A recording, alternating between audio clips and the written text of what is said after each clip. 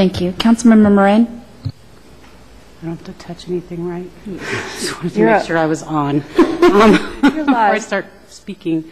I guess this isn't really a question directed directly at you, Chiefs, but I'm imagining that perhaps you talked to Ross Swanson, and I completely understand the need, obviously, to have radio communication, but I'm really confused as to why nobody picked this up before while this project was going on. That strikes me as really strange. Actually, it has been. It was in the initial design throughout the whole system.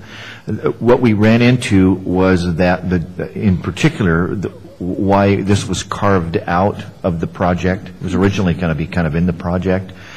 Panettone's structural engineer was unwilling to sign off on the tower, which is actually a standalone tower, but it had braces that attached to the building, and it would have required the structural engineer to sign off on it, that it's okay, and check the design and all that, and they were not willing to do that.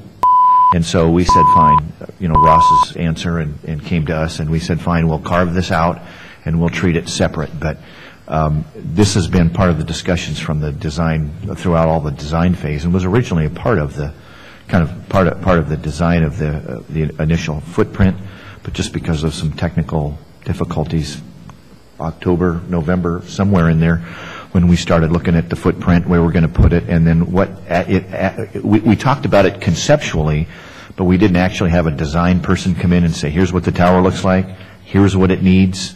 It's 4 foot by 4 foot by 4 foot concrete base, and then it's got 2 braces that come into the building. When we got to that point, Panettone would not sign off on that, and so we opted to take it out. So this was something, if I can follow up, so this was something that was planned for but couldn't actually be begun until the building was completely finished? We'd actually agreed with Panettone that we wouldn't do it till they're done and we're signed off, and it was our building. So that raises another question for me. If the structural engineer wouldn't sign off on it, aren't there structural concerns with attacking this onto the building? There really isn't, because it's a standalone tower. It's designed to stand alone. All they were was just added an added dimension. I'm not sure why they made an issue out of it. We never could figure that out. Okay, one last question. In the meantime, you said you've missed a couple of calls. So what was the outcome of those?